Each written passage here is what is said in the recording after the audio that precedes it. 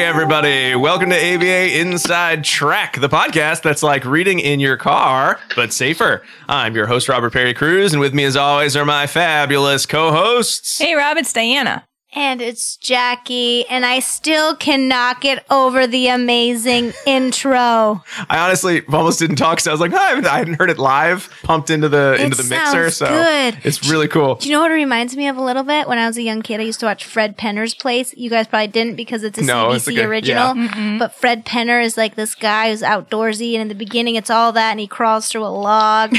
Oh, that brought me back. I don't think that's a TV show, Jackie. I think you had a creepy neighbor. No. I didn't. Fred Penner's Place. Everyone look it up. It's good. Oh, okay. Nice. That's the new version of our song. I know. I just love it. It's been playing in the episodes. I just haven't. I think it's the first time we've done it live. No, I'm just telling our audience. Oh, okay. It's the new version of our song. Yes. New version of our song. Produced by none other than Dr. Jim Carr. That's right. So, welcome. This is not the podcast where we talk about CBC television and our own theme song. Actually, it is. Like some sort of Ouroboros of podcast. No, this is a podcast about behavior analysis and behavior analytic research, where every week we pick a topic in behavior analysis and we talk all about related research. And sometimes we're even fortunate enough to have a special guest. And we actually do have a special guest on our line right now.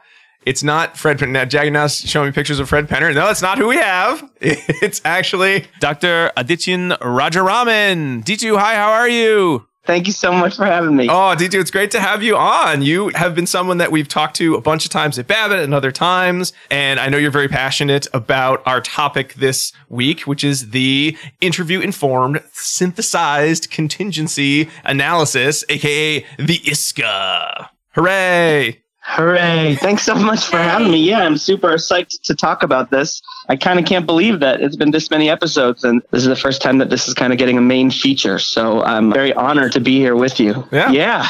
We talked a little bit about latency. We did, but we buried the lead on that one. That's true, we did. Episode 66 with Joshua Jessel. We talked about latency FAs, but for his research, it was in the context of the IISCA. Here we're going to straight up talk about the IISCA. But first, we should find out all about D2. Yes, D2, please tell us all about yourself. Who are you? Where did you come from? How did you get involved with the IISCA? All that good stuff. Sure. My name is Adithyan Rajaraman, and I am a board-certified behavior analyst, and I'm now an assistant professor of psychology at UMBC in Baltimore, Maryland. Nice. And I actually got my training up near you folks at the New England Center for Children in Southborough, Massachusetts, which is where I did a master's in special education, and then I got kind of my certification. I took my coursework to sit for the BCBA exam. And that's where I really kind of got trained on behavior analysis and on applying behavior analysis to assess and treat severe problem behavior. And while I was out there's a satellite campus, I think that you've had guests on before who've spoken about this, but I was out in Abu Dhabi in the United Arab Emirates for a year. Mm-hmm. And that was the year, I think, that Dr. Hanley published the paper where they initially described kind of the comprehensive process related to the IISCA and the skill-based treatment. And Dr. Hanley was actually visiting, and I was very intrigued and excited to go attend his, I think it was a 3 or 4 hour talk just describing this process and some of the outcomes, because I had been working with kids with pretty severe challenging behavior throughout my time at the New England Center. But something about this process sounded different. And I should readily admit that my first few years when I was at the New England Center, I did not take any academic coursework in behavior analysis. So a lot of the concepts were really foreign to me. However, I did kind of see the power of thinking about behavior in the context of reinforcement. And I saw the power of using procedures that kind of leverage that understanding to change behavior. But something about this Hanley paper sounded different. So I was super eager to go attend this talk. And then I was soundly not invited to that talk because it was for BCBAs or prospective BCBAs only. And at that point, I was a special educator. Mm-hmm. So I remember those days. There was a little frustrating there. Yeah, just kind of banging on the door, like, let me in. And I actually did, for a brief period of time, I took like a research hour and I sat outside the door just listening in for a bit because this stuff was just so intriguing to me.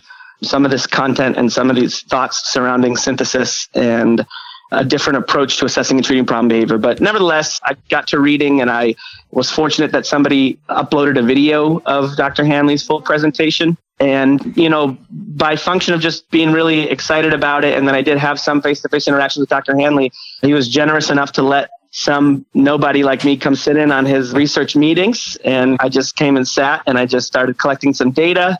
And as by virtue of being there and just trying to be a good citizen, I got to start running some of these processes. And that was really where my professional career from a research perspective, where that started. So from there, I went on and I studied at Western New England University. I did my doctoral training under Dr. Hanley, and I did that. I left the New England Center and I went over to the university campus where for my day job, I taught undergraduate psychology and then did some research on the IISCA, skill-based treatment, some stuff related to caregiver training.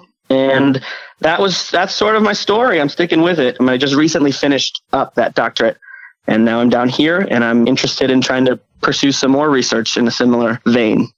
I don't think I knew that, D2, that you kind of had come around to the idea of the behavior assessment a little bit backwards. Because I know for us, the IISCA wasn't a thing. We learned to do your standard analog functional analysis. You learned to do the boring-ass descriptive assessment. It's not boring-ass. I think it's a little tiny bit boring-ass. So I've come around. I've found some clever ones that I'm quite fond of, but that's not this episode where, the IISCA sort of became the new technology, whereas it sounds like that was one of your introductory research pieces there was looking at the idea of synthesis as part of the behavior assessment process. It's very cool. Yeah, and I like the way that you said kind of it was through the back door in a sense, because it wasn't that I was entirely unfamiliar with the fact that these other procedures, descriptive assessments, indirect assessments, and the treatments that were informed from those assessments, it wasn't like I didn't know that was based off of research. I just wasn't familiar with the research. And when I was seeing it in practice, especially early in my training in New England Center, it was somewhat disjointed. That is, especially if we were conducting functional analyses with some of our, tougher customers, these analyses would be carried out over a relatively long period of time. And then the information would get discussed kind of in one meeting. And then kind of a few weeks later, if we were lucky, we'd have kind of a treatment protocol based off of that. So I think that I was truly witnessing something that did exist in the literature, but I was seeing it in this Hanley paper that you conduct the assessment on one day and then day two, that treatment just starts informed by the findings of that assessment. So I think that it was partially my own ignorance that led me to be as wowed by the process as I was. But you can be wowed by behavior analysis, too. It's okay. We all are sometimes. No shame in that. I think that's a good thing. No shame here, looking back, but maybe some shame throughout the process. I mean, I know we're going to talk about this more, but I think that what you're bringing up is a really important point, and it's a point that I try to make to my students as well, because they talk about running a functional analysis and that they've been running one for a long time, sometimes with their clients, and I say, well, at the end of the day, guys, like FA, even though we're holding this as the gold standard in our field, it's just an assessment, right? All of these different avenues that we're going to take are just assessment. As long as we're in this assessment phase, we are not in the treatment phase. And that means that we're not actually, while we're in the process towards delivering, best practice services to our clients, we're not currently doing that because we're not actually producing change for their behavior. So the quicker we can get out of this assessment phase and into the treatment phase that's informed by our assessment, the better off we are all going to be. So, regardless of the avenue to get there, I think being able to expeditiously move through the assessments process is really important. I totally agree with everything you just said. And I think that one of the barriers from moving on from assessment to treatment quickly was the fact that there has always been this sort of buffet of options. Like, okay, now that we've completed this functional analysis and we now understand that this particular problem behavior is maintained by this function, we would then have to take some time to say, okay, what's our next step? So that's another, I think, thing that stood out to me was, the next step is pretty clear. Once you complete an IISCA, you start skill-based treatment, and it's just in the exact same kind of procedure, but you're just kind of differentially reinforcing different behavior. And again, like I'm saying, that exists in the literature with FCT, with all sorts of behavior programs. But before, I think that we spent a lot of time in the choosing and planning process, and I was struck by the efficiency of this newer process, if you will. Very true. Well, before we get into a little more detail about the IISCA procedure and and then the treatment that is typically derived from the results of the assessment, let's talk about the articles that we'll be discussing tonight. The first is entry about the interview-informed synthesized contingency analysis in the Encyclopedia of Autism Spectrum Disorders by our very special guests and by Dr. Greg Hanley. And that was 1990. No, it's not 1998. 2018. Sorry. Whoa. It's a Back to the Future scenario there. Went back in time. D2 was in like 5th grade. I don't want to know what my writing would have looked like in 1998. Okay, here we go.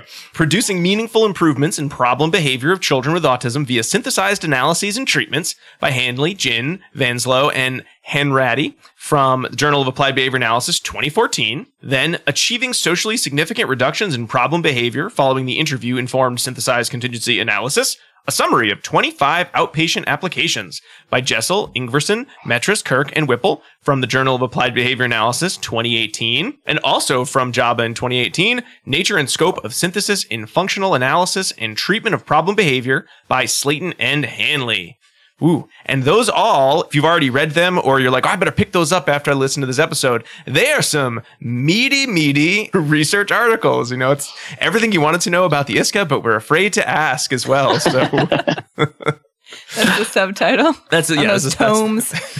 They were pretty long, you know. It was very interesting stuff, and it even gave me new things. And I thought I'd read all the IISCA articles, and nope, hadn't read those. I learned a lot of new things, but they're big ones. Like a densely packed meatloaf of articles. Like a well-seasoned chili. Oh, yeah, there you go. All right, so I guess we should probably start at the beginning as where the IISCA sort of developed from. And I think all of us have done the analog functional analysis. And I think we all know that it, like we've been talking about, can take a long time. And I think we've probably all either heard at talks or we've seen in the research when there have been surveys of how are behavior analysts using functional analyses in determining their treatment. The percentage of practitioners who actually say, I always do a functional analysis is scarily low. I think it's, definitely it was less than half, I think, consistently use a functional analysis before developing treatment. It's one thing to be like, well, like everyone always forgets, or they have that case where they think they know what's going on from a couple observations and they sort of just jump ahead, and everyone does that every now and again. But when you have that systemic sort of, no, I don't really do that, and I'm going to say that anonymous survey, I'm going to be honest about it, that's very concerning, because without function-based treatments, really anyone could do our jobs, because it's just, pick from the bag of possible treatment options and throw them at the child, and maybe one of them will work. That's sort of our thing. So it's kind of disappointing that it isn't the thing that people are doing consistently.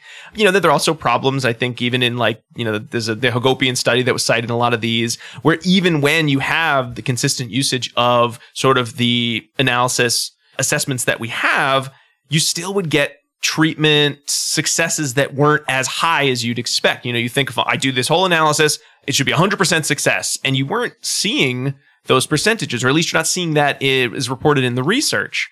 So the idea of having an assessment that is quicker and that results in a high hit rate in terms of treatment to high decrease in percentage of problem behavior is really very alluring for everyone, not just the behavior analysts out there.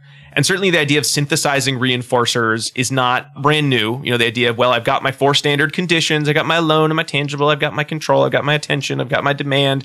And because of some idiosyncratic component of the student or client's life, I'm going to move things around a little bit. I'm going to change some of the variables in this assessment to get better outcomes. So kind of going to the logical conclusion of just having an assessment where that's all you do, it makes perfect sense when you think about it.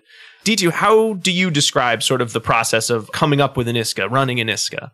Sure. Thanks for saying all that stuff. I just wanted to add on to one thing you mentioned. You said that the notion of a quicker process that has a higher likelihood of treatment effectiveness is very alluring. And if I could just add one thing, I would also say that safety is probably a really important factor in all of this. I want to say that was explicitly written about in at least one of the 2 survey studies where practitioners were saying they weren't doing too many functional analyses, but functional analysis is traditionally correlated with a relatively unsafe set of conditions because we're purposefully trying to evoke dangerous problem behavior. And I think it's worth noting that a lot of these procedures were developed and refined in some of these more well-resourced inpatient type settings or intensive outpatient settings.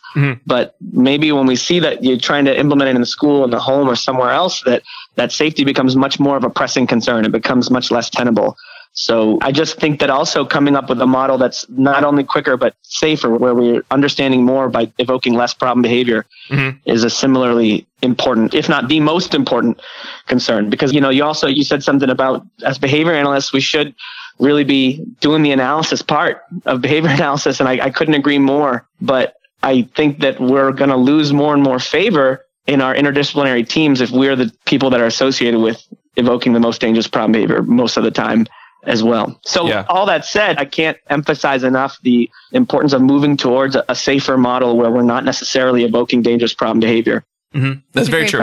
I think that is pretty well spelled out in the research on the IISCA and sort of how one identifies the target behaviors and really looks at minimizing that risk. And that's been in some of the other, FA literature. I mean, I know the latency-based FAs, a lot of that research was looking at that too. Trial-based FAs. Yeah, trial-based FAs too. Consider the severity of the behavior so it doesn't have to happen a ton. And one of these survey reports that we're referencing sort of tangentially is Oliver, Pratt, and Normand, 2015 in Java, a survey of functional behavior assessment methods used by behavior analysts in practice. To just briefly summarize, they reported that 16% of BCBAs said that they never used a functional assessment method, and that 48% of them said that they almost never used a functional assessment method. Yeah. So that's a little bit scary. And then the barriers to functional analysis that they mentioned were lack of time, lack of space and materials, difficulty with administrative policies allowing for an FA to occur, lack of staff, and that they felt that they were not necessary or useful. Tell your student loan officer that they're not necessary and useful. No, I can see how that would happen though, right? Because when you're thinking about functional analysis methodology, a lot of times, even in the earlier part of this decade, they were only learning about the IWATA standard FA, right? So given that I know the IWATA standard FA is amazing and has helped many, many people, but there are, depending on the situation, better ways. So I think a lot of the practitioners that are answering this survey may not have been keeping up to date in the literature, and they may not know about the trial-based FA. They may not know about the latency-based FA. They may not even have heard about the IISCA, right? So I think that is one of the major problems, I think. Not necessarily that FAs are dangerous, because they don't have to be, but that it is hard for our field to keep up to date with the literature just because of, #life.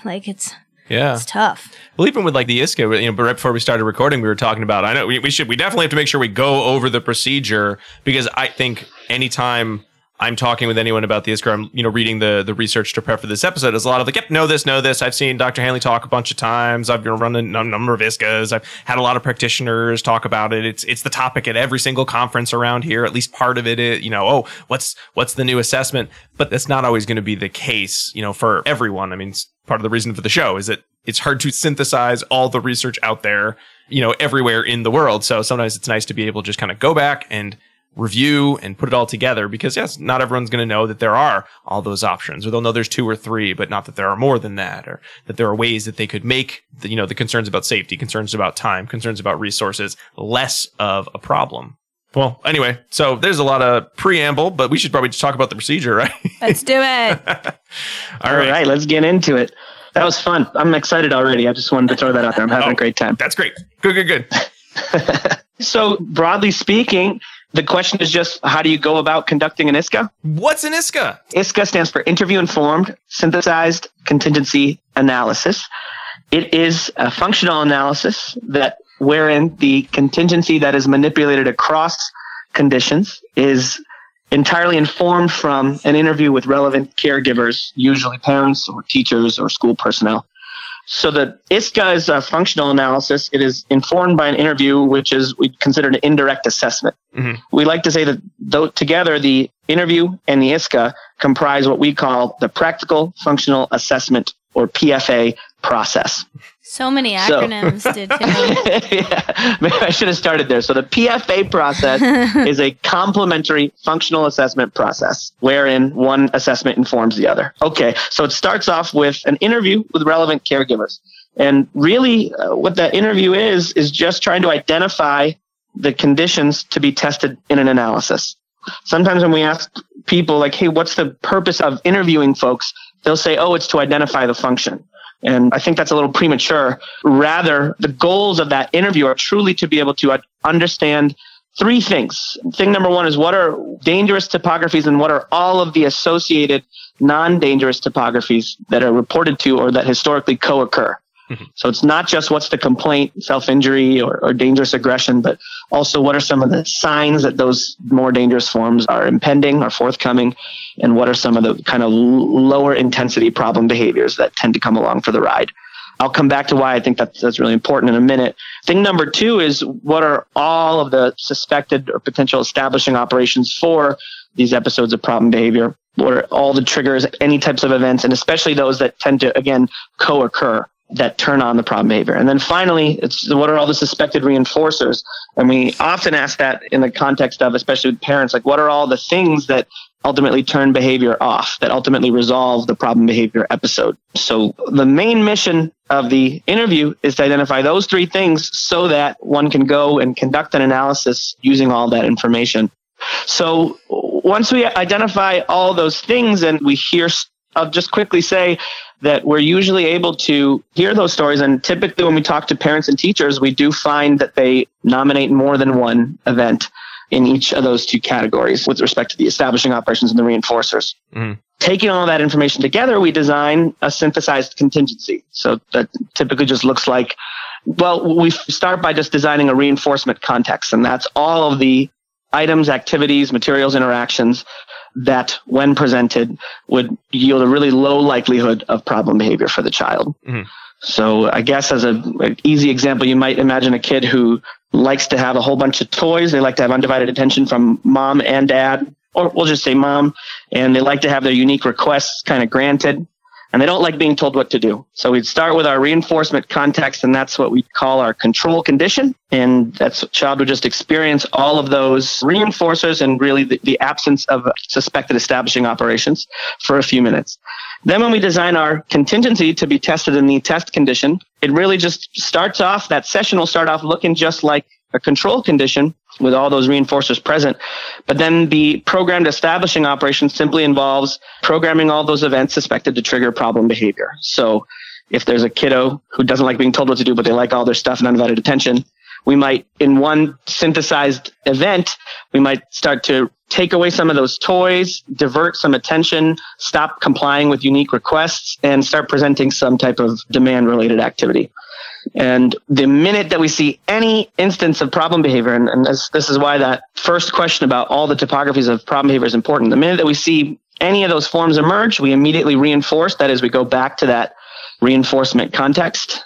And we repeat that over and over. Usually, traditionally, it's done in 5-minute increments. But however, it's been reported also in 3-minute increments or 10-minute increments. I'm sorry, when I say increment, I mean sessions. So we do that in a test condition for about 5 minutes. And then sometimes we'll go back to a control condition and then we'll retest again. So, at its heart, the IISCA, like I said, is a functional analysis. And the only thing that's really manipulated across the control and the test condition is the presence of the synthesized contingency. That is the programming of the establishing operation and then the contingent reinforcement of any form of problem behavior. Hey, Dito. Yes. How many times do you get this correct? Right? Because it seems like having a lot of things in one condition could get challenging, or maybe not. I don't know. I'm just asking. How many times does the first time that we conduct an analysis yield the ideal differentiation? Yeah. I think that in the reported literature that the hit rate for first time is somewhere between 70 and 80%.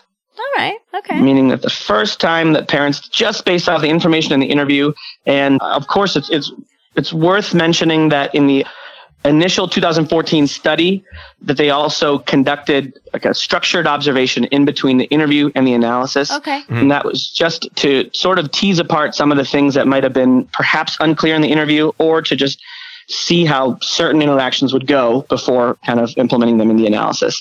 But in later studies, and I want to say these days, that part's sort of been omitted from the traditional set of procedures in the practical functional assessment process. Yeah. Why do you think that is? It's a great question. The reason I think that is that it's directly relevant to the question of like, how often do we get it right? The process in all the reported studies, and definitely as we do it in practice, involves having those caregivers present during the analysis. So they are always there watching. And as soon as we see something that's not right, that is, as soon as the behavior that we predicted the behavior patterns are not as we predicted, we're immediately asking caregivers, like, what are we missing? Are we doing something differently? Are we doing something wrong, perhaps? And so that's another reason that we've really shifted towards calling this a practical functional assessment process, is that it is not as though interview happens at time A, analysis happens at time B, and then that is like all that is to be done. When we are in an unsuccessful analysis, we are kind of actively interviewing, trying to understand if there's things about the story that parents or teachers told us that we were missing, that we're not emulating properly. Right. And so I think it's because of that, because we've really seen the success with kind of what we call follow-up or ongoing interviewing. We've seen that lead to differentiation. Therefore, we haven't needed to rely on sort of structured observation with kiddos. And then another reason is just because when we have done it historically in the past, well, it's sort of this idea of where sometimes we're meeting these kiddos for the first time and going into a room and then just to sort of understand how to poke the bear. It doesn't build a strong therapeutic relationship from the front end. Yes, in the analysis, you are programming a really powerful establishing operation, especially when parents tell you that these 5 things will be guaranteed to set off, problem behavior. But our analysis context is highly controlled. And sometimes during those structured observations, we have a little bit less control. And the risk of kind of ruining the relationship before it even starts is perhaps not worth it. Mm-hmm. Okay. I mean, that makes sense. But I think some of that, the idea of the rapport, isn't that the purpose of starting with the control? Is the idea that you get at least these 5 minutes where like, hey, buddy, here are all the things that, unless your parents really have no idea about what you like, I'm probably going to spend the next 5 minutes doing everything you could ever want. Not that long, though, in the grand scheme of life. Well, when you're a young kid, 5 minutes is a long time. It's very true. It's not a long time, but we, when we try to implement some of these things in schools, day programs where the contingencies are really kind of confusing and unpredictable, it's great to start this process off with a great deal of predictability. Mm-hmm. So we're saying, okay, we're going to kind of do a pull-out model where this child is maybe going to come to this other room and they're coming in there for the first time. And you're totally right. 5 minutes is not a long time, but we'd rather start off with them wanting to come to the room again, as opposed to being like, come to this room where we're going to evoke a lot of problem behavior. Yeah. Well, the other piece too, D2, that you mentioned is you're really just looking for either the first instance or the first link in the sort of problem behavior chain to redeliver all of the reinforcers, back to sort of, remove any of the demands or, remove any diverted attention, whatever it was for that student. So there aren't a lot of opportunities to engage in problem behavior compared to, say, when you think of the standard functional analysis, and that, if the student has kind of builds up. So they start with flopping on the floor, or they start with crying, and then they start hitting or flopping on the floor. You're not waiting for very much problem behavior to occur before, hey, here's all the stuff I just took away, and I'm getting rid of all the stuff that change the EOs in this situation. So I do think that's one of the other strengths of the assessment, is that you're really not spending a lot of time waiting for problem behavior to occur, and then not spending a lot of time allowing problem behavior to occur. I mean, it's true on most FAs, but I think even more so for the IISCA. It just seems very, very brief to allow those contingencies to shift. Yeah, it's a great point. I think that it speaks to the idea that if it's a well-designed analysis, that you really shouldn't see any flare-ups, that you should be able to quickly evoke problem behavior with the presentation of the synthesized establishing operation, quickly evoke a very mild form, and then you should be able to quickly turn that off immediately by presenting all of these reinforcers. And when we see that, when we redeliver the reinforcement and the reinforcers, if you will, and the child is still acting out, we feel as though we've missed something, that either we that it's either that there's still an EO operating for some reinforcer that we haven't controlled, or every once in a while we do see kind of this children kind of go into emotional responding where they have a lot less control over that. And that sometimes happens when we wait too long to reinforce as well. It's certainly not something that's unique to the IISCA. There's been dozens of studies where they've especially and specifically examined kind of precursor behavior or co-occurring topographies. And there are also studies in the standard FA literature where they do that as well. But I think that it is a strength. It is certainly used across all IISCA studies, the reinforcement of lower intensity forms of problem behavior. So maybe this is a dissemination question, or maybe it's a now question. But the one thing that I've always been hesitant about with the IISCA is new BCBAs running in IISCA, because they might not be well versed in interviewing and designing a complex synthesized condition. Like, what would your recommendations be for that, right? Because I know that my students coming out of the program, I think they do fine, right? But that seems like a lot to do. Like, where do you think people should do these off the bat? That's a great question. I do want to give a quick shout out to, wasn't there a recent graduate from your program that published a study on the IISCA? Yes, she did. What is this Jordan. Nepotism Way to question, go, Jordan. I actually forgot. Come on. Way to just hit it right off the tee there, did you? I actually forgot that. There's so many graduates publishing so much amazing research. It's hard to keep track. It's just so hard to keep track. We just pop out research there at Regis College in Weston, Massachusetts, 02943 or something. It's a really great study. It's I think Jordan Chuzit and Dr. Lauren Beaulieu, is that right? Yep. Those are the authors. Mm-hmm. And Jordan Chuzit Rose now. And the point I want to make is that we have seen young BCBAs, those that don't have their BCBA, we've seen all sorts of folks be successful with this process. And if the concern is that they may not be able to design the proper context, I think that's one thing. But when we consider success in the analysis, question number one is, did things get dangerous? So to us, it's like so much more important that people experience a safe context and a safe experience. If we don't necessarily get differentiation, that's a follow-up question. And I think that new BCBAs are oftentimes very sensitive to this idea of, I want to keep things safe, right? It's my first time doing an FA. Mm-hmm. I don't want people to think, especially if you imagine now they're the BCBA in charge of an entire school district, they don't want to leave that room with everybody knowing that they were the person that was responsible for a major meltdown, or something of the sort. But furthermore, I do think all of these processes are much better done in a community than alone, and learning from people who have had experience with the process, whether you're newly minted or a senior BCBA. But sometimes it's kind of the language game that we get kind of trapped into prevents us from just designing the context that we are actually hearing from parents and teachers. So what I mean by that is, when we conduct an interview and parents are just using their everyday language to tell us a story, they say, I can't even think of an example, but it's, when my kid has his schedule, and if we deviate from the schedule, there's likely to be problem behavior. But if we do everything on the schedule, there won't be problem behavior. That's not easily fitting into the box of attention or tangibles or escape.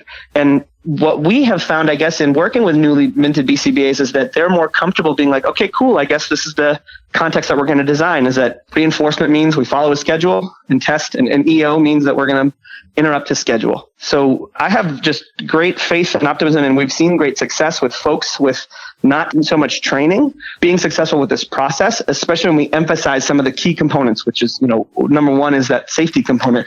But I think number two is the idea that the goal is not to necessarily identify function in terms of what are the things that we're going to call this contingency. What are we going to say is the function of problem behavior? But the goal is instead to control problem behavior by turning it on quickly and then turning it off quickly, being able to repeat that and have that be a reliable effect as a function of the contingency that you design. Mm-hmm. Okay. I have to say, did I answer the question? I think I deviated a bit. You did. Well, you did both. You did both. And that's okay. But that's why it's a podcast and not a symposium. You get to deviate a bit. I think for me, that was the distinction that helped me the most in initially wrapping my head around the IISCA, is that's the way I tend to think of it, is what is the condition that I could establish that is going to best demonstrate turning the behavior on and off. Mm-hmm. I think you told me that I think we were at some sort of a function at a Babbitt or something. We were just eating at Panera. You just kind of told me that one time, because I was sort of still, I liked the concept, but I kept coming back to, I don't think we were eating anything at the time. We kept coming back to the idea of like, but what's the function? I have to find the thinking about it as like, which of the 4 boxes am I checking? WTF. And what's the function? And you brought up that, no, that's not exactly what it is. It's more about what are the conditions? Find the conditions, and then you've got your answer, because now you know what is going to be the treatment that results in low rates of problem behavior as well as appropriate skill acquisition. I have something again. So let's say that you've run your IISCA and you've developed a treatment quickly, but what if that treatment stops working after a week because you haven't necessarily identified function, right? And then what do you do then? Has that happened before? So I wanted to make a quick aside, and I'll say it first because I think it might help answer this question. Sure, thank you. I'm not being a Debbie Downer. I really am not. No, it's a really good question. Okay. And we invite you to come on the show, Jackie, and you're just attack. He knows I love him. This is fun. It's good stuff, and it's really important to discuss. But I think that there is this, we were saying that perhaps there's a traditional way of thinking that we need to understand what is the function, and perhaps the IISCA doesn't achieve that. Rather, you control behavior by demonstrating it turns on when and only when you want it to. But I think that perhaps if there's a language game that's happening that's slipping, it's that the definition of a functional relation, as it's historically been written about in behavior analysis, involves two things. One is the effect that behavior has on the environment. And I think that's more closely tied to our traditional notion of what is the function, like what is the purpose of the behavior in the environment, if you will. But that second thing is this notion of a mathematical functional relation, like the change in the measure of one variable as a presence or absence of another variable. Yeah. Right? That is entirely demonstrated with the IISCA, in that the only thing that changes across conditions is one thing. It's the presence or absence of a contingency. So some people kind of take issue with the IISCA because they're saying that's not a functional relation. You're just kind of throwing a bunch of variables at behavior and that's all that happens. But we now have some demonstrations in the literature where Dr. Jessel and some of his colleagues have shown some within session data patterns that show some really precise control. That is, that the behavior truly only turns on in the seconds following the establishing operation and remains off for any period of time when reinforcement's programmed. So we'd like to talk about that as strong control. And when we have that in place, and we conduct treatment, we do see really great effects with that. Now, there are obviously times when out in reinforcement thinning or when we present perhaps novel EOs that things start to fall apart. But from a look at the literature and as well as what we see kind of in practice, this method yields, I guess, successful treatment outcomes. And if it doesn't, it's not as though finding out a more precise function has gotten us to that promised land. Mm-hmm. So gotcha. I think that's the point I want to make, is that I think in every FA paper that's been written, there's at least a line there that says treatments are better when they're informed by an FA than not. Mm-hmm. Right. And I think that it's from that language or from those studies that have shown that, those treatment utility studies showing the comparative effectiveness of the FA, that we have taken away this idea that knowing the precise function is what yields the better treatment outcomes. But I think if the narrative is shifting in any direction with some of this IISCA literature, it's that perhaps it's achieving strong control over behavior is what yields treatment effectiveness. But these are, I guess, questions that are going to continue to be answered in the literature in the coming years. I don't think I sufficiently addressed. Were you asking more of a procedural question, like what do you do when treatment? No, I think you were okay. You gave me something to think about as we continue the discussion. You did, and you answered the follow-up question that I was probably going to bring up, which was, what if in doing a synthesized contingency, you sort of accidentally lump in an additional function that is just a false positive? But what you're saying is that in the literature, they've determined that you're not necessarily doing any harm by including that if in the overall contingency, you've got the pieces that you need in order to then move on to effective treatment. Yeah, I think false positive is a great one to talk about. It's one that brings people a lot of pause, the possibility that there may be a false positive. However, as far as we've seen in the treatment studies where they've actually done treatment with the potential of there being a false positive reinforcer in there, it's simply just not consumed during the reinforcement interval. That is, if we have attention and tangibles during reinforcement, and the child may only be playing with their iPad. However, that doesn't necessarily, A, it doesn't rule out the relevance of the attention per se, but B, we haven't seen it yield any kind of problems. It still leads to effective treatment. So yeah, I'm with you there. Mm-hmm. We're going to come back with some more about the IISCA, including the treatment for right after the IISCA is done, but let's take a little break in between that, shall we? We'll be right back.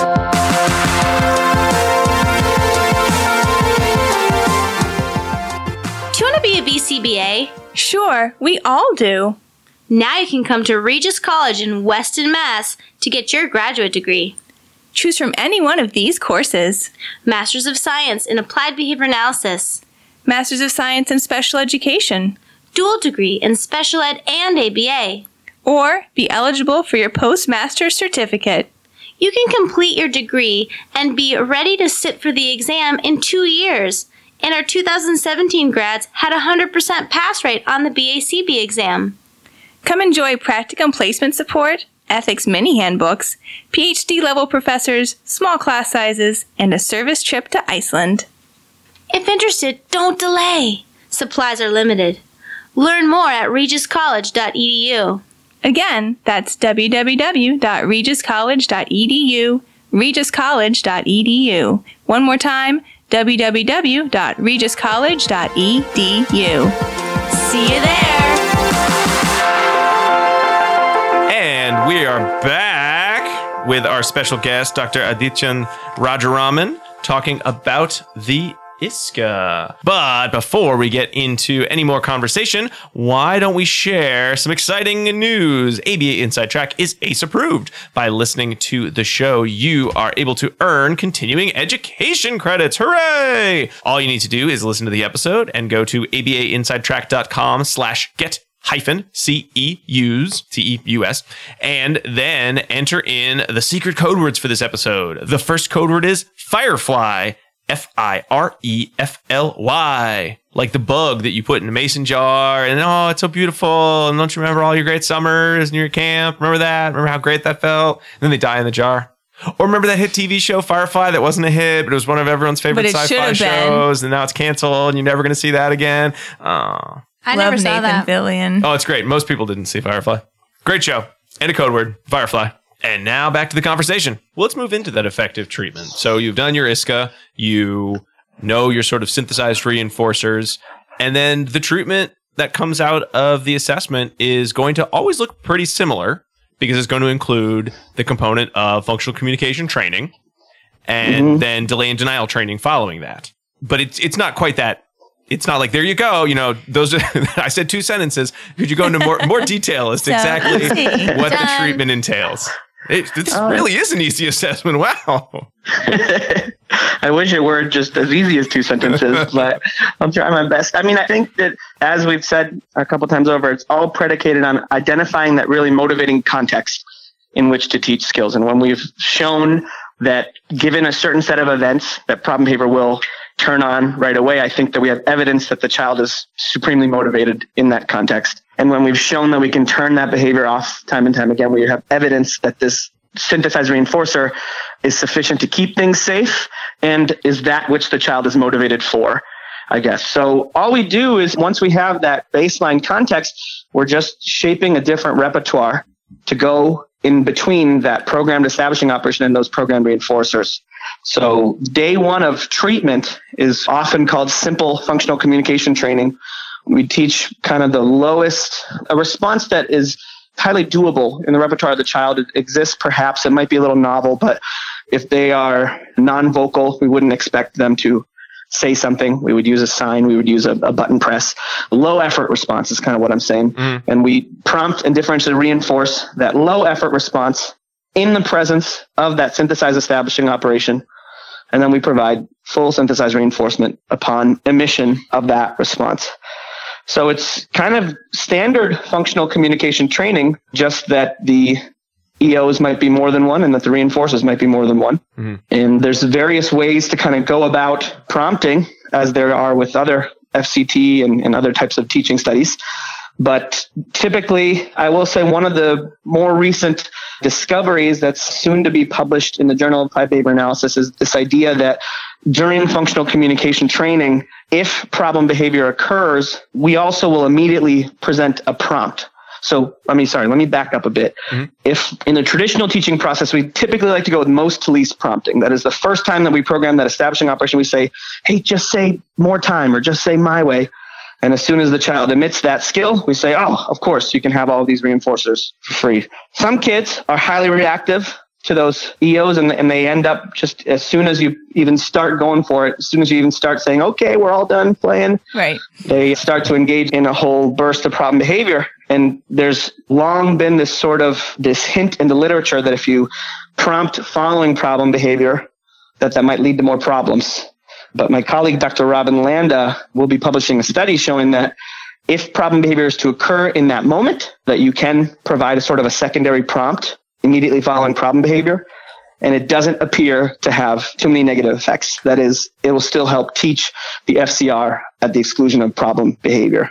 Can't wait to read that one. Yeah. I know. It was a neat study, and there were a couple of different comparisons that they did across different types of prompting. But I think the take-home point, and I hope that I'm characterizing it accurately, is that immediate prompting following problem behavior was okay, that it still led to successful treatment in that phase. Another little detail that I'll mention in the simple FCT that might be helpful to consider is that when we notice that if we put in this full synthesized establishing operation, that is, we take all the stuff away, divert all our attention, and gives the hardest demands, if we notice that that's evoking problem behavior so quickly that the child isn't taking the prompt, that in treatment, we might present a gentler establishing operation. And we might, so that the heat's not all there, teach the skill, reinforce that skill. And then within the simple phase, but more generally in later phases, in complex functional communication training or even in toleration training, that's when we'll start to reintroduce the full heat of the full synthesis of the establishing operation. And that's been shown to be really helpful, especially because that first step is really about a quick elimination of problem behavior and just replacing it with an alternative response. I have another aside. So when you're talking about this quick elimination of problem behavior, are you talking within the context of sessions, or would you recommend that this happens throughout the entire day? Ooh, this is a big question that I love. And I think that... I'm so big with my questions. I think one of the big differences between... I'm like, here's a little story, but it's not really a little story. But when I did transition from working at the New England Center for Children to the outpatient clinic in Springfield, I noticed that not only was there a lot of stuff different about the types of kids that we were working with at the New England Center for Children. There were I was working with older kids, adolescents with really long histories of severe problem behavior, whereas at this outpatient clinic, I was working with some younger kids. But I also noticed that the treatment model was really different. That is, at the New England Center for Children, when we complete an assessment, the next plan was often to roll out a behavior plan across the day, informed by the findings of an assessment. Does that register? Does that sound? Yeah. When you've got that many employees who are also in graduate programs, you would hope that you can, roll a lot of the basic procedures out pretty quickly. So yes, that tended to be the model. Yeah, exactly. There's so many reasons why it needed to be the model.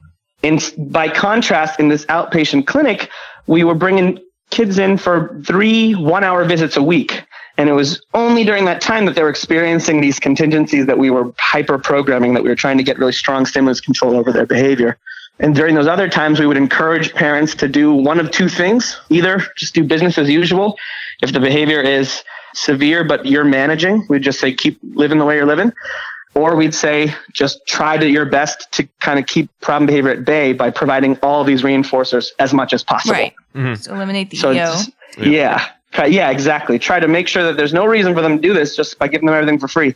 And so I have since tried this across so many different models and so many different dosages. But I think one of the take-home points is that it's really important in the teaching process to have a strongly distinct, a highly salient context. So that doesn't necessarily mean that they need to come from home to an outpatient clinic. Like, I think that they can be in a school and go to another room, or perhaps even just go to another side of the room, or perhaps just have a analyst wearing a bandana or something of the sort to signal that when this bandana is on, we're playing by these rules. And so the question is, like, are we trying to go for quick elimination of problem behavior? I'm talking about quick elimination of problem behavior under these rules, when the bandana is on or when they're in the treatment room. Yeah.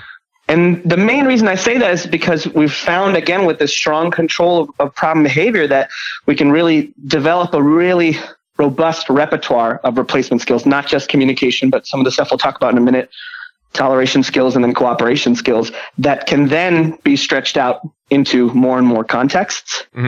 So kind of getting that initial control in one context, in an initial context, is supremely important.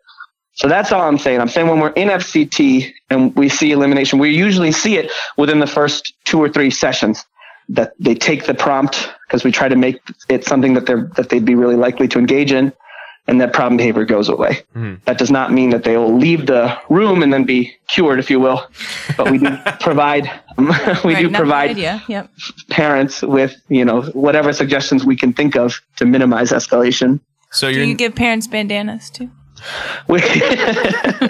At some point, yeah, if they want it. It's got like some Western New England University swag, branding on it. Axl Rose style. Oh, like those kind of. Oh, sweet D2 of mine.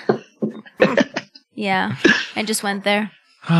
So got our simple FCR. Simple FCR, which could be my way, but it could be something else, right? Yeah, it's going to be specific. Yes. It's whatever the context, the appropriate context. Yeah, and the I only love thing my way is kind of the dumping ground FCR phrase of like, you seem like you want a lot of random stuff, kids, so how about my way? Random, but highly personalized, highly individualized. You sure are idiosyncratic, young person. How about my way? Yes, child with unique interests. Here, have all these unique things. Are there other common omnibus mans that you've used? A lot of times we do use my way. That's a pretty popular one. Sometimes we'll teach them to say more time. When we've been working with some kind of older kids out in public schools and stuff, we've asked them if there's a phrase that they'd like. And one of my favorites is there was a young man who said, "Can I just do my thing?" Nice. And we were like, "Yeah, bud, you can do your thing." So of course you can do your thing. So maybe some things like that. But yeah, I've seen students who get self-conscious. They're like, "What if I just gave you like a baseball signal?" And I'm like, "What? Do whatever you want it to be. That's fine. We'll do that." I was going to say the topography, especially at simple FCT, is not incredibly important, but it provides a demonstration that the reinforcers are working the way that they're supposed to, that you can eliminate problem behavior. And then it allows, it takes the heat out of that context where they might be excited to come back the next day because they're so darn effective in that room. Yeah. And then we can start shaping a much more complex repertoire. Mm-hmm. So you've got you increase your complexity, you're adding your pleases, your framed FCR, excuse me, please, all that good stuff. And at some point you get into what must eventually happen with any FCR, which is, okay, so this isn't going to work all the time. How are you going to respond to that young person? So could you talk more about that step? I think, talking about FCR and teaching kids to hear the word no, that's in, various points in the literature, but at least as it relates to the treatment following the IISCA. Sure. Yeah. So typically by the end of complex functional communication training, the child is experiencing the full brunt of the synthesized establishing operation. And then they're engaging in a very polite, slowed down man that is being reinforced 100% of the time. And usually at the start of tolerance response training or somewhere along in complex functional communication training, we move over to sessions that are broken down by trials. Mm-hmm. And I only say that because we're going to start talking about a couple of ratios that might be important. Mm-hmm. But typically when we're about to embark on denying certain mans, we will run about 5 trials a session. And so each trial is essentially one interruption of reinforcement and then whatever the required response is, and the trial ends when the child is then returned to reinforcement. Does that make sense? Yep. So basically, if in a complex FCT, a 5 trial session would be 5 times of them saying, "Excuse me, can I please do my thing?" And us saying, "Yeah, of course." So once we get to tolerance response training, we start off relatively systematically and slow. And essentially, the first session of tolerance response training might look a lot like the last session of complex FCT. Mm-hmm. However, maybe on that 5th trial, when they say, "Can I do my thing?" we'll say, "Not now, buddy." We'll immediately prompt them to say something like, "That's cool," or "No problem," or "Okay." And as soon as they emit that, what we call tolerance response, we then hit them with the exact same synthesized reinforcement that we were using to teach the FCR across the previous phases. Do you phrase that differently to the student? Or is it just immediately they say, okay, they put their hands down, whatever the response is, I understand. And then immediately you just go back and deliver the reinforcement? Or do you ever cue wow, you're so flexible, I'm going to give it to you anyway? Or how does that usually look? I think that there's a great deal of variance across people that have done this, but generally, we'll try to differentially reinforce and differentially praise the thing that they're doing in the moment. Okay. So if they're just saying the FCR, we'll say, "Of course, thanks for asking, you can have it." Mm-hmm. But then if they're saying, "Oh, that's cool with me," we'll be like, "Whoa, you are super flexible today. Sure, why don't we play for a little bit longer?" Something along those lines. Or we might go, "You know what? On second thought, you're killing it. We don't need to keep doing other stuff. You can have good. Okay, because that's how I've usually done it. And I know when I explain it to people that way, like other professionals who aren't behavior analysts, I feel like they really love hearing that description. Like, what a fun activity we're going to engage in. Like, they find the treatment reinforcing. Like, oh, that's a great idea. How that's going to work. Like, it just makes sense. It just sort of goes with a lot of language that you hear in the school setting. You know, about kids being flexible and kids handling change. Everyone loves when kids can handle change. It's the best thing that could ever happen, it seems. Absolutely. Yeah. And I think that there's a small amount of nuance, but there are certain conditions under which we might need to start by using the exact same language every time. Mm-hmm. That is, we need to kind of make the discriminative stimulus abundantly clear. And we will say, toys are all done. And then they might emit the man and we will say, no, not now. You know, or we might just say no. And we might need to practice that a few times just to make sure that the skill is emerging, you know, and that problem paper is going down. Mm-hmm. But as soon as we can, and for some kids, we don't need to start off that rigid. We just like to throw a whole bunch of different denials at them. Mm-hmm. And, you know, on the other side of the coin, we like to throw a different bunch of language when we're reinforcing their appropriate behavior. Mm-hmm. Just like you're saying, I think it really does help create a more natural exchange. Sometimes when I share some of these videos of this process to people that aren't behavior analysts, they're kind of like, so they're using, it's very robotic. Even though for us, it doesn't seem very robotic. We try to make it a bit of a natural exchange, but it's really taught me to be much more flexible with my language when reinforcing and when denying and things of that sort. Yeah.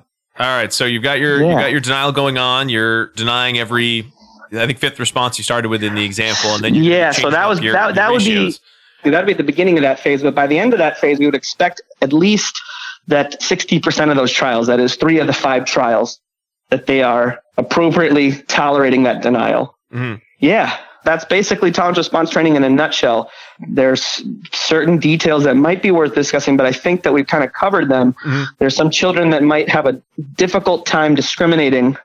Children with perhaps with less language skills, they might have a difficult time discriminating between when you interrupt reinforcement, like you present that initial establishing operation, versus when you give a denial cue after they've communicated. So these are some of the bumps in the road that we've seen, that kids are sort of saying the same, they're just manding twice in a row or something, but we're trying to get 2 discriminated operants in that context.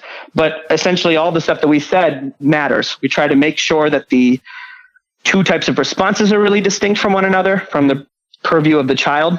So if they do have lower language, we might have them touch a button for the mand, and then we might have them do sign language for the tolerance response. Mm-hmm. And there are even some kids with language where we might have them use words to record for their mand, but then maybe do a sign language or something of the sort for the tolerance response, like a thumbs up, something like that, just to help facilitate differentiation, things along those lines.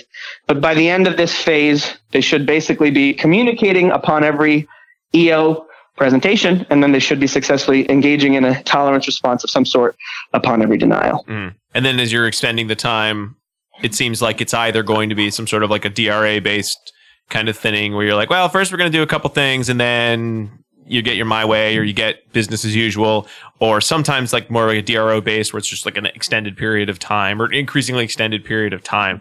Though I think it's even been in a lot of Dr. Hanley's research, you know, more kids seem to prefer getting something to do and then I get my thing rather than period vacuum where who knows what's going on and then I get my thing. Contingencies matter. Yeah, contingencies matter. So contingencies matter. That's right. Yeah, that's a study by Dr. Masjid Kaimagami in 2016 that kind of showed that these treatment processes were more effective and reduced problem behavior better when you gave kids something to do during the delay. Mm-hmm.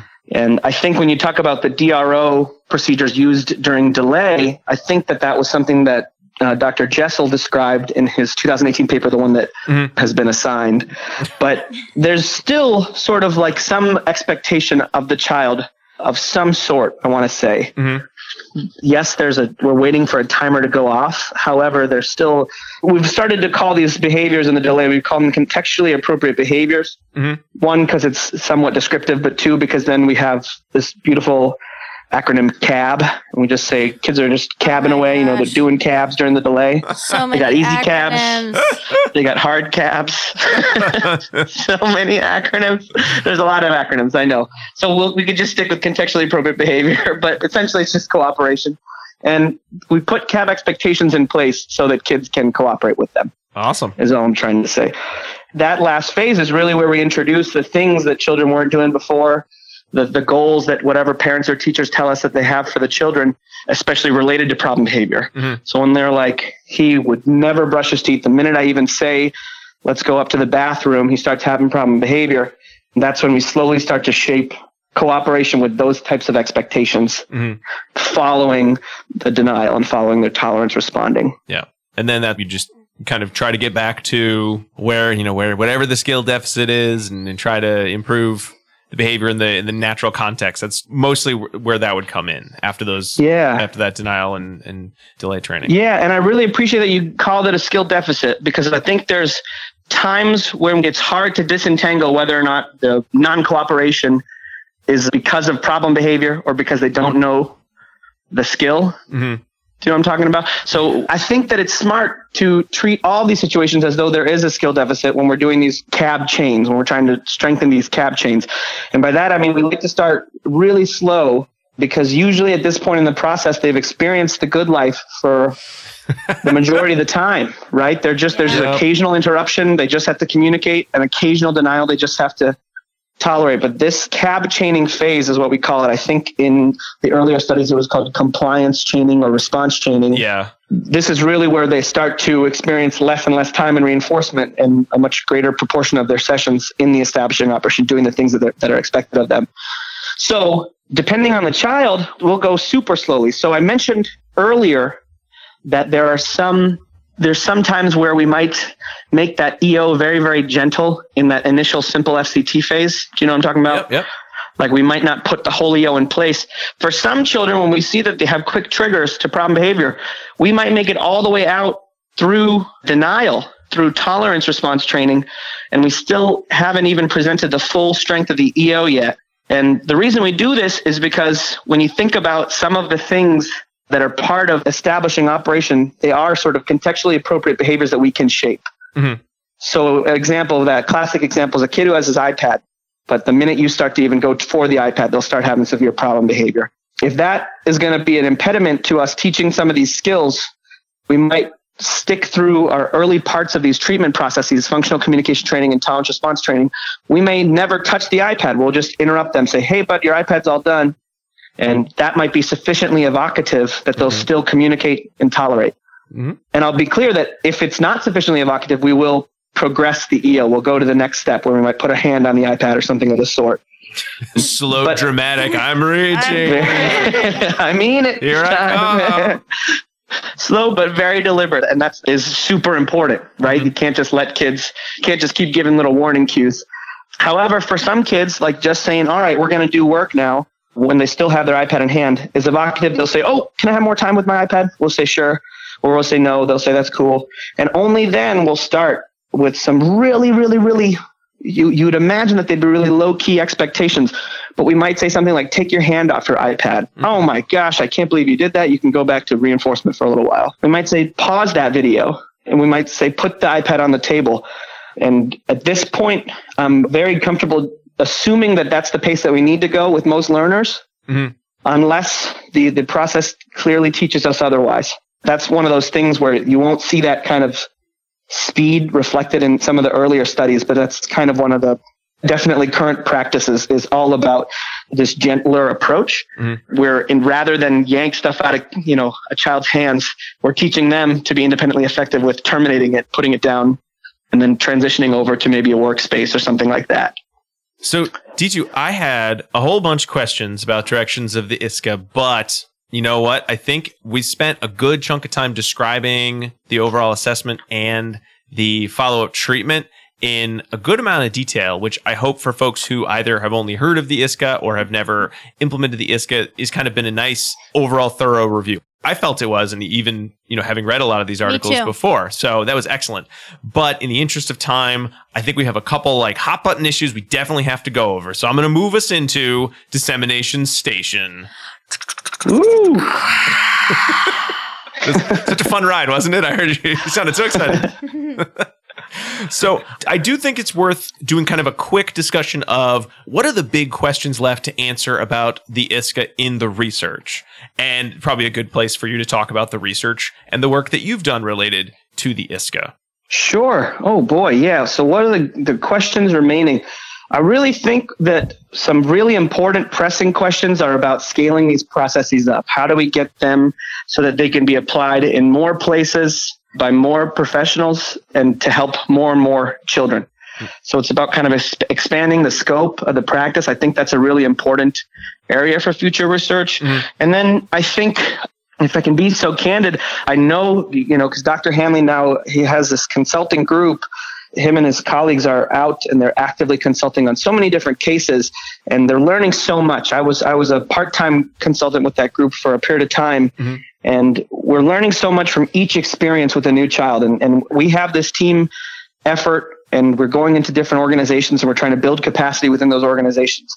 And the process has really kind of just gotten away, meaning that there's so many things that they're doing nowadays that are not necessarily easily described they're not readily apparent in the literature.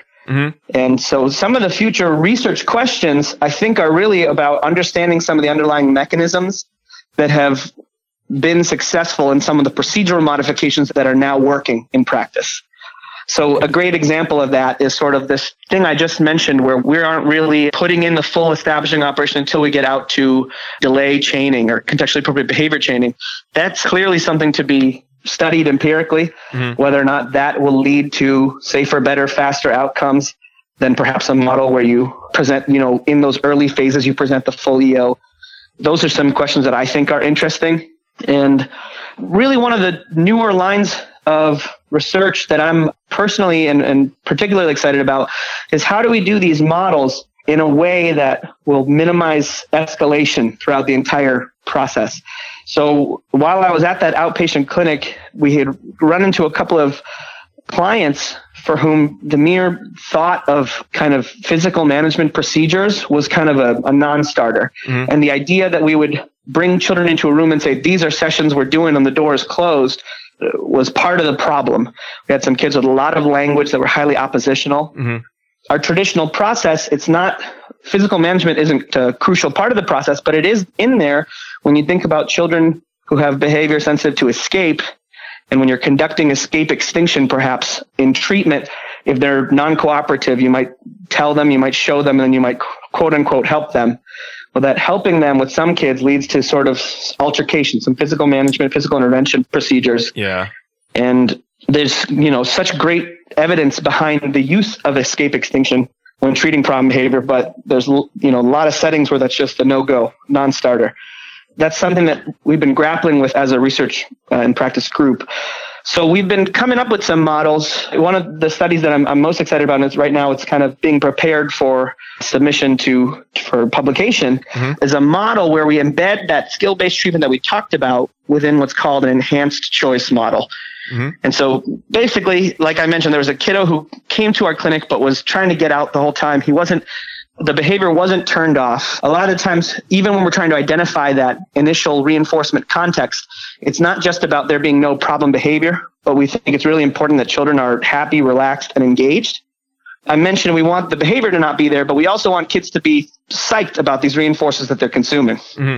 When we noticed that some of these children were not so, they were unhappy, they were not relaxed, they were disengaged, we realized that part of the problem was that we were asking them to stay in a room. In our clinic, we were able to do that, but not really that much so. And then in other settings, you truly can't just put kids in a room and make them stay there. It'll lead to severe escalation. So we developed a model. I'm sorry, I'm a little bit all over the place, but I'm going to get back to it. We developed a model called the Enhanced Choice Model. Sounds where fancy. Kids come to treatment, and it's almost like a behind door number 1, behind door number 2, and door number 3. But door number 1 is typical treatment procedures, but with a couple of modifications. Door number 2 is essentially the same reinforcers that we're going to use in treatment, but they're available for free. So we call it like the hangout room. And then door number 3 isn't really a door. It's just the idea that they can leave at any point in time. No questions asked. They can just say, I'm all done with this. Essentially, what we're setting up is a concurrent chains arrangement. However, it's not a formal concurrent chains in that we're making them commit to something and they have to stay in that space. The children are free to roam about, practice context, hangout context, or leave at any point. And if they choose to come into that practice context, we do the process that we just talked about, but with some slight modifications. And really the main one is that we no longer use that physical guidance during periods of non-cooperation. It's probably the primary one, but the second one is that we're a little bit more active, proactive, and retrospective about chatting with some of these kids. So most of the clients with whom we've done these processes have a lot of language skills, and we make the expectations very clear for them. We say, hey, but if you choose to come into the practice rooms today, we're going to work on X, Y, and Z skill. I'm going to do X EO, and then you have to engage in Y behavior in order to produce Z reinforcers. And we make that abundantly clear to these children. And then we also might reflect with them after their day's visit, say, hey, you did really great with this new challenge. Tomorrow we might work on something new. So that's all part of the enhanced choice model. And then the final thing is that we offer them some level of choice when we're working on some of those contextually appropriate behaviors. We might say, hey, we're all done playing. We do have to do work now, but you can choose if you want to work on reading or math, or you can clean up, or you can do homework. So we're trying to kind of emulate what parents might be able to replicate in their homes as well. But anyway, we've done a study with that. We have 5 participants across 2 settings, and the data are just really phenomenal. For all 5 of the kids, despite having that ongoing choice to leave, they chose to stay in that practice context 96% of the time. Okay. And we got some really great socially validated outcomes with respect to their problem behavior. And then perhaps most importantly, we saw almost 0 instances of dangerous problem behavior throughout the entire process. That's excellent. So what we think is that in adding this ongoing out, you always have an out. You can always go just take your reinforcements and hang out in another room, or you can just say, see you later. We think that in adding those and some of these other procedural details that we've sort of made the process as preferred we made it a little bit more preferred, and kids are coming in, choosing to participate, choosing to have EOs programmed, and then learning some great skills while they're doing it. So I guess that's what we've got to look forward to in the future. So I think the elephant in the room is going to be the controversy about the IISCA in the field of behavior analysis. So I wanted to share a couple of the pros that I read very clearly, very loud and clear in the articles that you passed along, and that I've seen in other research about the IISCA. And then I know, Diana and Jackie, you had some other kind of thoughts you wanted to share. I'm a little in the bag for the IISCA myself in terms of just, it is an assessment that I have I certainly have an easier time explaining to other professionals of what's going to happen, what it's going to look like. Certainly the amount of time that it often takes to run an IISCA. I have a lot of administrators who, when you talk about, well, I'm going to pull this kid out for about, I don't know, anywhere from, 12 to maybe 50 times for 10 minutes or so. And in these different sessions, it's, parents and administrators sort of like, I don't know, that doesn't sound like it's going to be effective. But when it's it's going to take about 30 minutes, everyone's like, oh, sure, whatever. Sounds great. Awesome. Go to it. I'm sure it's going to be a great assessment. And certainly in the Jessel study, the mean duration of the analysis was 35.6 minutes. And that was across the 25 participants that he had in that study. There was a high percentage of differentiation, both in the Slayton and in the Jessel article, which, of course, I think, we're talking about BCBAs who don't have a lot of experience. Isn't it nice when you have those great control test graphs where control is 0 and test is, 20, and it's so clear. Aha, we've got it. We have all the contingencies. You've solved it. Yeah. The reduction to problem behavior, at least in the Jessel study, was a 95% reduction across all those 25 participants, which, those are crazy good numbers. And then the total amount of therapy from start to end was anywhere from about 20 to 35 hours from the assessment all the way to the end of treatment. So not so tiny and insignificant amount of time, but still a very, I think, reasonable expectation. And again, those are only 25 participants. It's not like it's every student who's ever had any assessment done. And there are definitely studies looking at more traditional analysis, procedures of behavior that have had good results as well. But I think when looking at that, you really do have a nice summary of a really great assessment tool. I guess promising, it's been around long enough now that I think promising seems a little too pejorative a term to use. Pejorative. I know it sounds, promising sounds nasty about everything. I don't want to use that term anymore. Anyway, so a lot of positives. Do you promise you won't use it anymore? It'll probably slip out occasionally. There are probably better terms I could think of. I'll get a thesaurus, Some nice pros there. Any other ones that you think I missed, D2, in terms of, we talked about safety, I think being a big one. It was mentioned in some of the articles, but they didn't have a percentage or amount of time. So I didn't put them in my little pros section notes. But that is definitely a big pro, is that you are typically looking at, like in your research, very low rates of dangerous problem behavior occurring.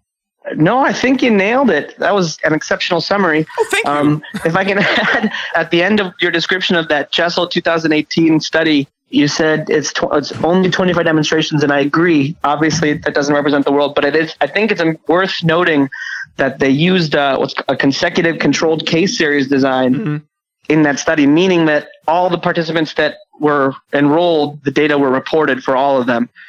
So to me, I think that adds an extra note of confidence that 25 out of 25 of the enrolled participants had such strong outcomes, and they were all socially validated. So I look at that as a pro, and it's kind of like it suggests that there's not just that these effects are possible, but that they're highly probable, which is good news. And no, I think everything else is there. So, some of the questions that we're going to continue to ask are really about how do we continue to make it more safe and more humane and more dignifying and more acceptable in a wider array of contexts. So I still think that some of these pros are yet to be discovered, but I really appreciate your summary of the process, and especially because you based off of your personal experience with it, that you've had success communicating with other people about it and showing them, the effects of that process. That's great. Yeah. So Dan, I know you had, we were talking before we started recording, some thoughts you had. So I would love to hear those as well. I think part of it is just so many of us in this field are coming from a particular place with our training, right? And we arrive here as behavior analysts with the background that there are these 4 functions of behavior, right? And most of the time we can sort of break it down and distill it down and say, well, we're pretty sure that it's this, it's attention or it's escape, right? And I think it's part of why people are sometimes wary of the IISCA is that perceived loss of getting that exact answer. Because we've been taught that if you do a functional analysis, that at the end of it, you're going to have presumably an answer, right? It's attention or whatever it might be. And I am not a good debater. I'm like the worst possible debater because I always just end up agreeing with the other side. So you don't have to out-debate me in any way. But I would never try. For me, I guess it's trying to reconcile those two things that, well, life doesn't really work like that, right? There's always going to be synthesized contingencies in place because we are never behaving in a vacuum. You're always going to escape to something. And those things that you're escaping to very often have the other components of the other FA conditions that we were sort of hoping to separate out, right? But I guess if we just leave it at that and say, okay, well, the history is that it's escape to attention and an iPad, which is a very real scenario that individuals get, is that sufficient? And I know that those are the conditions under which we see behavior turned on and off, but is there one piece of that if we were to see a new topography of behavior crop up, that it's more likely that behavior is actually maintained by one kernel component of that's, most salient or most valuable for that individual, that would then help us inform treatment or our options for treatment down the road? I think that's like a really good question, because you're basically saying, is the question basically at what point might the lack of precision be problematic? Yeah. Yes.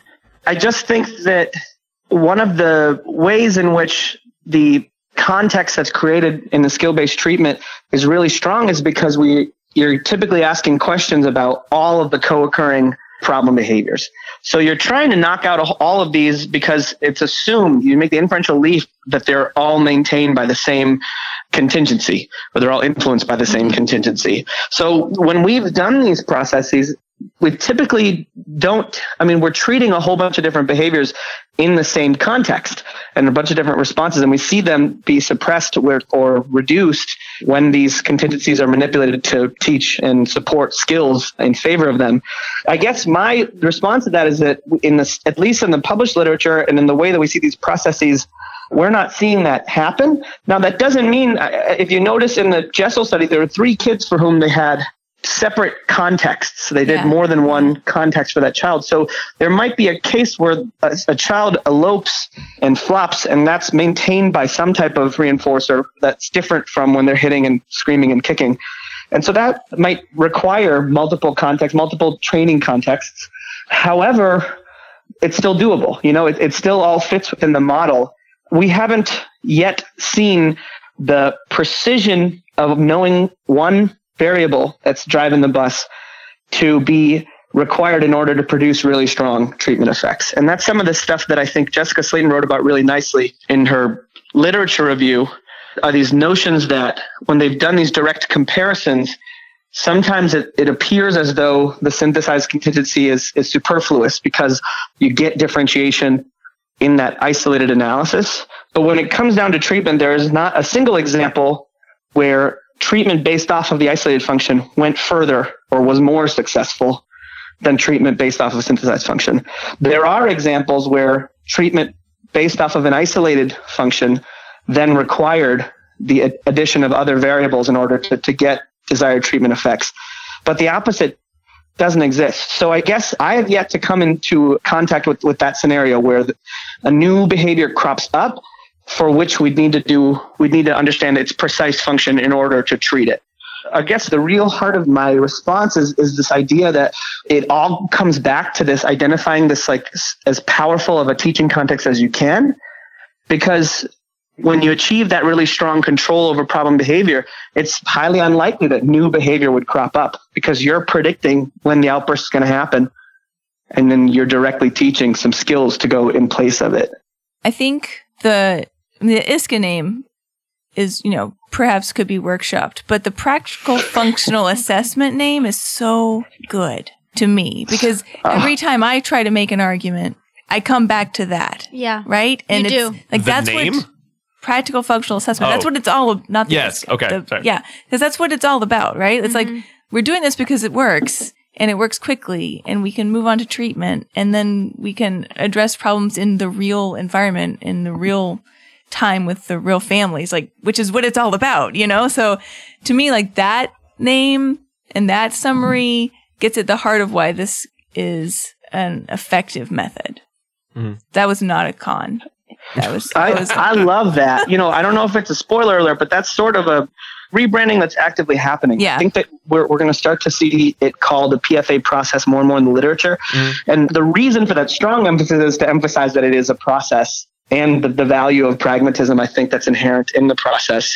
So I like that. But you're so right, because there are situations, I think you noted them in the Jessel paper, where the interview identifies only one function. It's obvious that that is possible and could occur under certain conditions. I just think that historically in research, we haven't been looking for these interactions as much as we've been trying to isolate. Yeah. And that makes so much sense from a perspective of, okay, we have this mysterious phenomenon, self-injury. We need to isolate the variables and try to understand it. Science builds on itself. And I think that we're just now at a point where when we start to ask those questions, is there more than one variable? Time and time again, we hear the answer is yes. And here are all of them.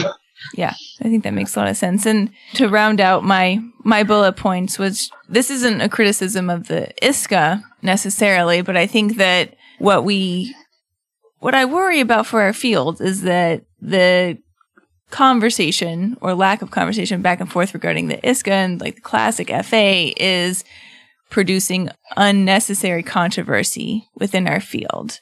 And that's not a criticism of you, D2.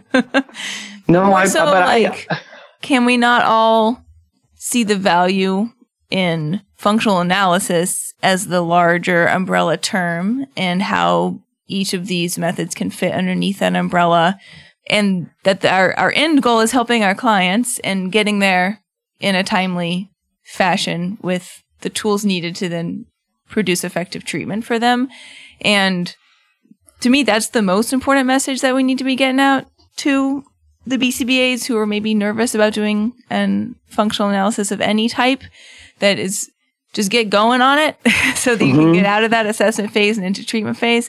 But I'm sure that you agree with me here that I don't want to see this become something that's going to further confuse practitioners in our field and make them even more wary of attempting any type of functional analysis. Yeah, what's the point of developing more efficient and effective methods if they just scare people away from using them? Yeah, our discussion about them is anything but efficient. I'm picking up everything you're putting down, Diana. I couldn't agree more. As a person I haven't been around long enough to have too much stake in the game, I don't think. I think that there are some of the original contributors to the literature, and they have so much riding on these various camps, whatever it is. And furthermore, some of them are actively researching with respect to one FA over another. Yeah. And from my perspective, I think that it makes a lot of sense for them to air out some of these issues. And we've seen some public forums like at ABAI a couple of years ago where those discussions were held.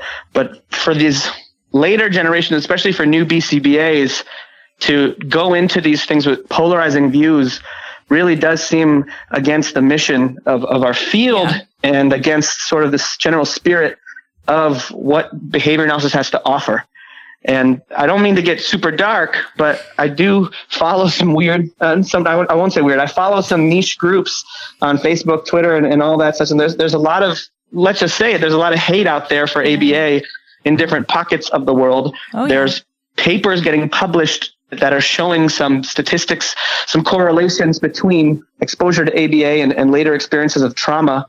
And that's a very controversial paper that you're referencing. I know it's a controversial paper, but the word is out there. In the court of public opinion, I fully agree it's a controversial paper, but that doesn't mean that the word's not out, that we're not on notice, and that there's also kind of children getting hurt in restraints more and more, and those aren't necessarily at the hands of behavior analysts, but oftentimes when you walk into a school, there's a behavior specialist who's putting plans in place that involve some of those things. Mm-hmm. So when we talk about kids with really severe problem behavior analysis has an amazing worldview and set of tools to address those problems. And I think it's to me, it's a little scary to think that there might be infighting that would preclude the development of those techniques and help us progress. We do all share values and goals. And I think I'm hopeful to see us moving towards that.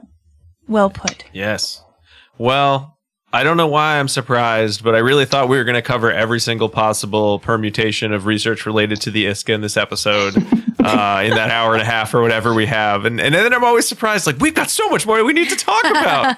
But oh well, that's always the case, isn't it? That's a good problem to have, that there's always some more we can say, and there's always going to be new research to talk about. So I hope that everyone out there listening feels if they knew about the IISCA, they learned some new things. And if they had no idea what the IISCA was, that they have a pretty good sense of what it is and where they can find some more research. And if you are comfortable, D2, would you mind sharing your information if people are interested and would like to contact you about what the best information might be to get on the IISCA in terms of, some your recommendations on some research papers they should be looking at? Oh, yeah, I'd be very happy to do that. Probably the strongest resource is a website called www.practicalfunctionalassessment.com. But I'd be happy to share my information. I'm also down at UMBC. We're looking for eager, bright young minds to come learn about behavior analysis. You are? Am I allowed to shamelessly plug? Yeah, like that? Yeah, you totally guys get like a minute of ad space to talk about Regis. Competitor. That's true. I'm just kidding. Well, someone's in Maryland. They're like, I don't know. I was thinking of driving all the way to Weston for school. I mean, there might be closer options. Plug away, D2. Plug away. Yeah, if you're close by, we got some. I mean, I'm personally can't really even believe that I'm working here because I've heard about this UMBC graduate program for a very, very long time. They're affiliated with the Kennedy Krieger Institute down in Baltimore. And graduate students, a lot of the graduate students will work at the Kennedy Krieger Institute, and they do obviously some of the best work that we've ever known in the field. But recently I was brought on, and a colleague of mine, Dr. Mirella Senger, was brought on, and us together with Dr. John Barrero, we're hoping to build a sort of center for behavior analysis on campus at UMBC to kind of integrate some other projects as well. So there's just a lot of great stuff happening down there. I'm super excited and lucky to be a part of it. And we're looking for people at all levels of academia, undergraduate, master's, as well as doctoral. So I'd be happy to post my information, and any prospective students should please feel free to reach out to me. We'll have a link to, if you have an email you don't mind sharing, we'll have a link to it in our About Us section of the website. People can go to abainsidetrack.com and they can see a picture of you, and they can see your bio and then a link to that. But if folks would rather just immediately email you, what would be the best place they could contact you? My email address is Rajaraman. That's RAJARAMAN at umbc.edu. So it's Rajaraman at umbc.edu. Awesome. Well, D2, thank you so much for coming on tonight and talking to us all about the IISCA. It was a lot of fun, and you had a lot of awesome information, and you shared some great papers with us, and we very, very much appreciate it. Thank you so much for having me. This It was fun. It's your dream come years, true. Yes, I think you mentioned it briefly, but I spoke with you guys at Babbitt in like 2016, and I was fanboying super hard, and I'm still a pretty big fanboy, and I think that, so you guys have eclipsed 100 episodes at this point, correct? Yeah. We're over 100, yep. It's just so remarkable, and each one's better than the last. And, well, now. Oh, stop. except for this one. Oh, come on. I didn't mean to say that like, so this one will be better than the last, but I'm just going to just stick and move. But no, I truly appreciate it. This was so fun, and thank you. And Jackie, I didn't think you were a Debbie Downer at all. I think these are really fun, important things for us to talk about. I was like, I don't want to like be the bearer of bad questions. Yeah, hopefully we weren't hard on you or anything. I would rather talk these out than not, because I do think that there's potentially an echo chamber thing happening. Yeah. Where we're not reading each other's work and we're not discussing enough with one another. So, and that's not me versus you, but I'm saying with respect to this whole controversy and polarization in the field. So I'm happy to have these discussions with anyone at any time, at any place. Literally, you have my email. Well, D2, thanks so much for talking to us for such a nice chunk of time. Is dinner all ready? Did the pot beep? You won't believe this. Okay. It is at 1 minute. Nice. Well, we're glad we get to give you something to do until dinner was ready. So. Time to pull out that immersion blender and make this stew into a soup. So. Perfect. Oh, that's great. Well, thanks so much. It was such a pleasure. Oh, yeah. It was great having you. It was nice talking to you again. We want to say one more big thanks to Dr. Adithyan Rajaraman for coming on the show and talking to us all about the IISCA. We really, really do appreciate it. And again, like D2 mentioned, longtime listeners might remember him from one of our Babbitt specials way back when. He was one of the few people willing to talk to us when we were like, hi, we're doing a random BCBA podcast. Very first bonus episode. Yes. Oh, good times. Thinking way back when.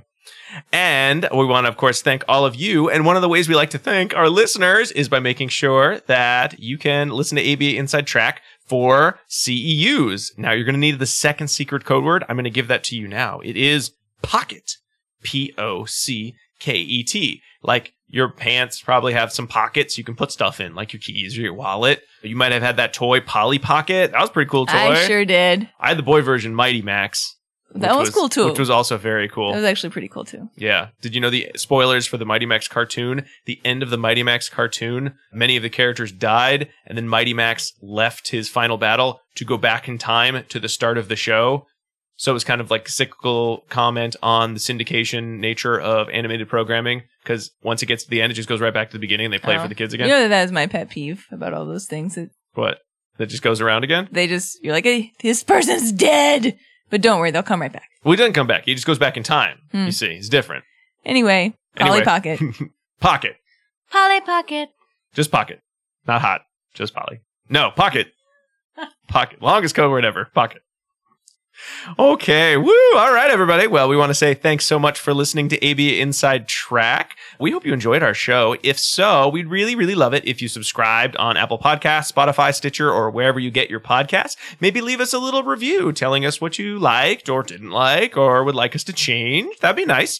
If you'd like to find us on social media to tell us any of that information, you can. We're on Pinterest, Twitter, Facebook, Instagram as ABA Inside Track. You can also go to the website, abainsidetrack.com, and you can find us on YouTube where these episodes get posted with the YouTube subtitling features. If you're so interested, you can also feel free to send us an email directly at abainsidetrack@gmail.com. Of course, thanks to Kyle Sturry for our interstitial music, and big thanks to Dr. Jim Carr for our intro and outro theme song. And speaking of which, we'll be back next week with another full-length episode, but until then, keep responding.